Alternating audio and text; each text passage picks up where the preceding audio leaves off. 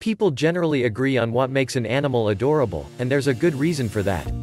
What we consider cute is determined by our evolution, which ensures we pay attention to human babies. This has spilled over into other animals, and for the most part, baby animals of all kinds tend to attract our attention.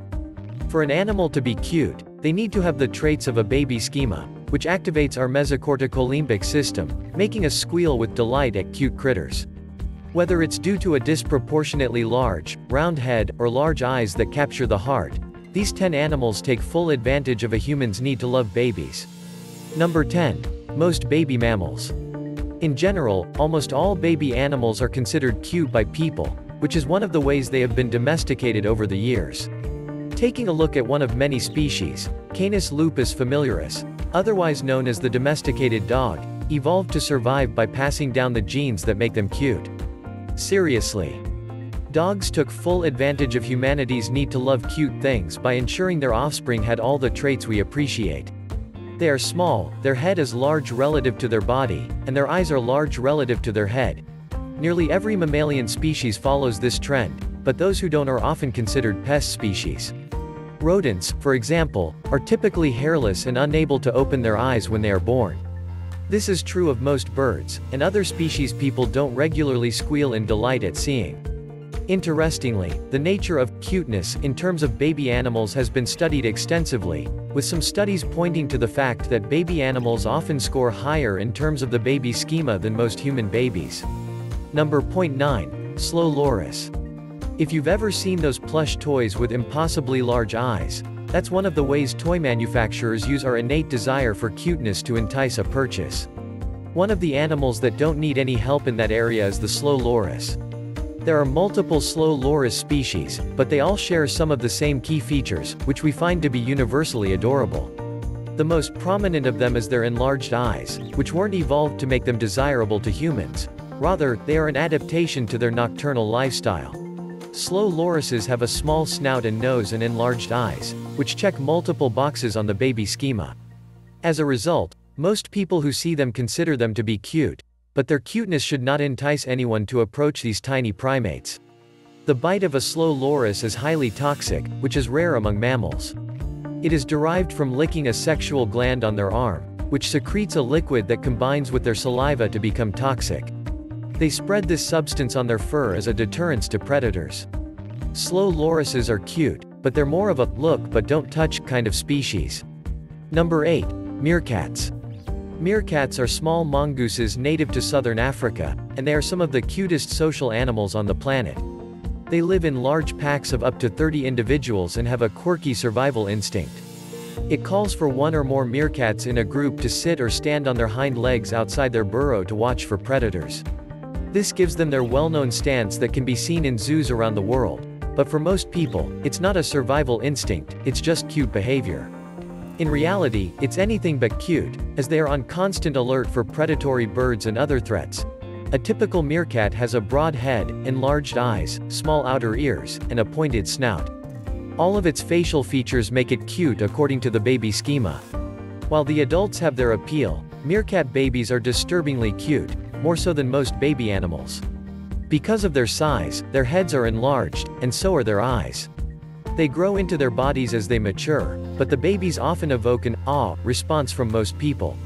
This is also true of meerkats, who altruistically care for each other's babies, which is rare in most species. Number 7. Koala. Koala bears are cute, they're cuddly, and they should be avoided at all costs.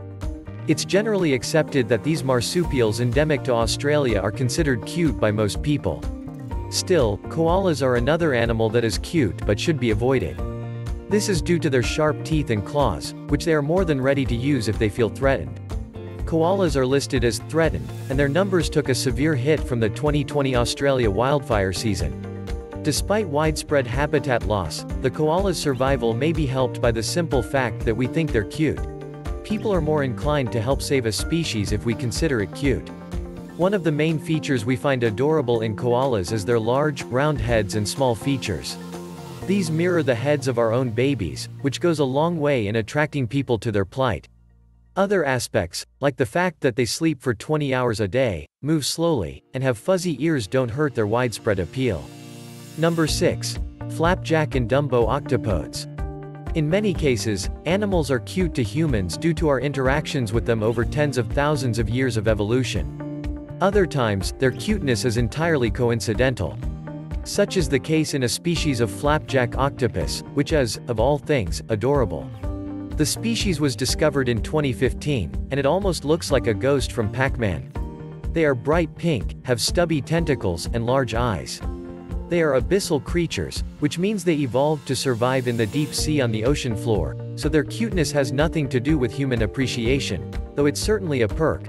While they aren't the only species of flapjack octopus in the ocean, their scientific name has been proposed as Opistoteuthis adorabilis, which seems fitting. Diminutive flapjack octopuses aren't the only species of octopus that people consider to be cute. The so-called Dumbo octopus shares similar traits, but has large flaps that look like the large ears of the Disney character. Speaking of Disney characters, the adorable little octopus, Pearl, from Finding Nemo was based on Opistoteuthis californiana, another species of flapjack octopus, though she was arguably cuter than the real thing. Number 5. Piglets.